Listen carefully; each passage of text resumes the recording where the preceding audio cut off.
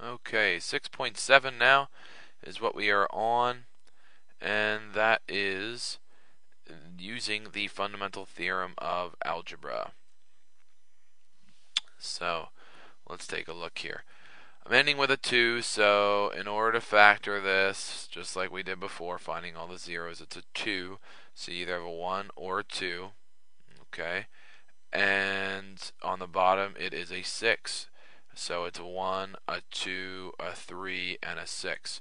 So what that means is I either have a 1 over 1, a 2 over 1. I have a 1 over 2, or a 2 over 2. I have a 1 over 3, or a 2 over 3. And I have a 1 over 6, or a 2 over 6. Okay, so let's start crossing stuff out. I got 1, I got 2, I got a half. 2 over 2 is 1, so that's gone. I got a third, I got 2/3, I got 1/6. Well, that reduces to 1/3, so that's gone. So here's what I have to work with. 1, 2, 3, 4, 5, 6, and remember it's times 2. So that just means I have even more to work with. So let's start with the whole numbers first. I'm going to start with 1 and 2 and see if I get lucky. So I write this down. I got a 6, negative 7, negative 4, 7, negative 2. And we're going to start with 1 first. So I bring down a 6. 6 times 1 is 6. End up getting negative 1. Multiply those to get negative 1. Add them together to get negative 5. Multiply those together to get negative 5. Add them together to get 2. Multiply those to get 2. I get 0. And my goodness, I luck out first try. So what does that mean? That means this is 6x's cubed minus 1x squared minus 5x and plus 2. That's what that means. So let's see. 6, negative 1, negative 5, 2. 6, negative 1, negative 5, 2. So you got 6, negative 1, negative 5, 2. So I plugged in a 1 and I know a 1 works. Okay, so far I know a 1 works. Excellent. We'll come back to that. Let's keep going. Now that I have this down this far, let's try negative 1. Okay, I already know 1 works, so let's try negative 1. Bring down the 6. 6 times negative 1 is negative 6. Add that together, negative 7. I get positive 7. When I multiply those, add them together to get 2. 2 times negative 1 is negative 2. Well, my goodness, that one worked as well. That gives me x squared, x, and 2, and I just said that negative 1 works as well. So, works again on the second try. So, I end up with 6x squared minus 7x plus 2. So, 6x squared minus 7x plus 2 works. Alright. And I said that both 1's work, positive and negative, which means we're going to have a positive and negative 1 here. So this is what I have so far. This is what I need to do, though. I need to factor this. I can take out of this nothing out of all of them, so there's nothing else I can do. But what I can do is I can slide and divide this one, right? So I can rewrite this as x squared minus 7x plus 12. Okay, since I have that 12 there. Now, can you think of two numbers that multiply to give me 12? That also add to give me negative 7? I can. Negative 3 and negative 4. So I can change this into x minus 3 and x minus 4. However, because I slid a 6, that means I need now divide every one by 6. So really I end up with x minus a half, because that simplifies to a half, and I end up with x minus 2/3. So, because 4 over 6 simplifies to 2/3. So let's see what we have now. Minus a half minus 2/3. So let's see here. Minus a half and minus 2/3. And remember, I had the x minus 1 and I had the x plus 1.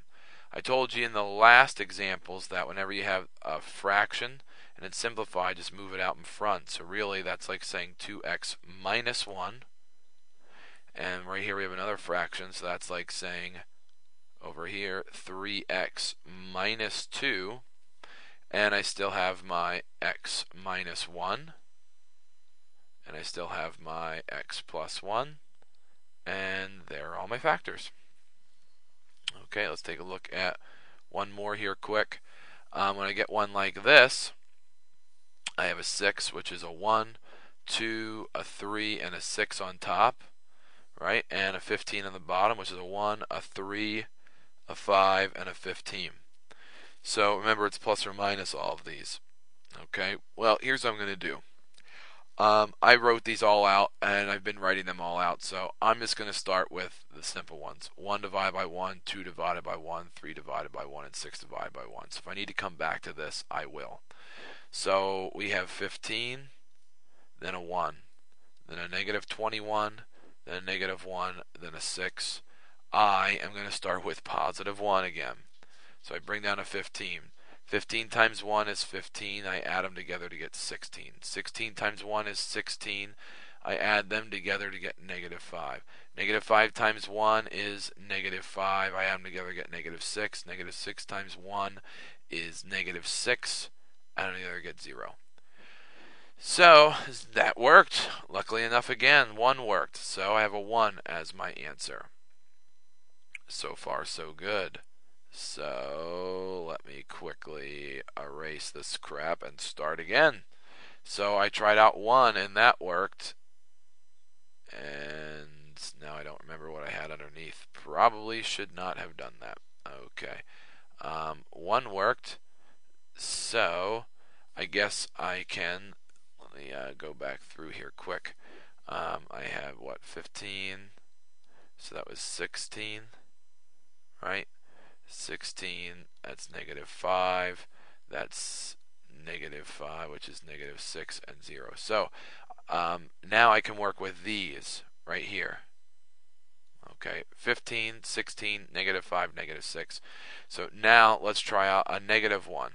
So I bring a 15 down. 15 times negative 1 is negative 15. I add these two. 16 plus negative 15 is 1. 1 times negative 1 is negative 6. Add them to get negative 6. Negative 6 times 1, positive 6. Add those together to get 0 as well, so I know that negative 1 also works. Alright, so the reason why I'm stopping here is because this was cubed. Now it's, remember, 15x to the fourth. Then the next row is 15x cubed, x squared, x. Well, this is x cubed, now this is x squared.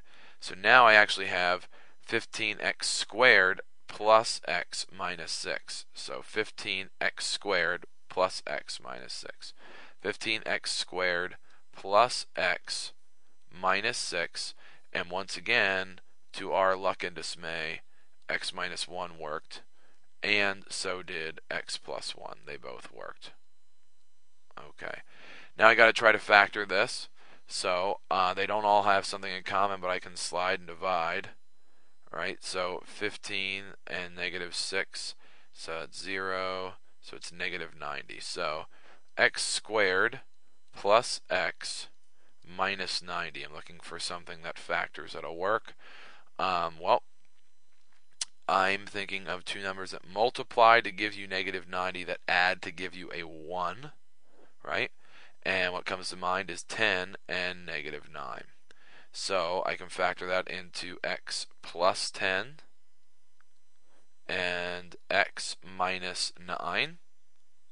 But because I slid by 15, I have to now divide. That's why it's called slide and divide. Now I need to divide by 15. Which means I now have x. When I simplify that, I can take a 5 out of both of those, which gives me 2 over 3 when I take a 5 out. And I have x minus, I can take a 3 out of both of those, and that gives me 3 over 5. So I end up with, let's see here, positive 2/3, positive 2/3, and negative 3/5. So let's remember that. Positive 2/3 with an x there when it was simplified. Negative 3/5. And remember, the first two worked, so I still have x minus 1, and I have x plus 1. Still have those. And remember, like before, you can't have that fraction, so we're going to rewrite that as 3x plus 2. So there's that factor.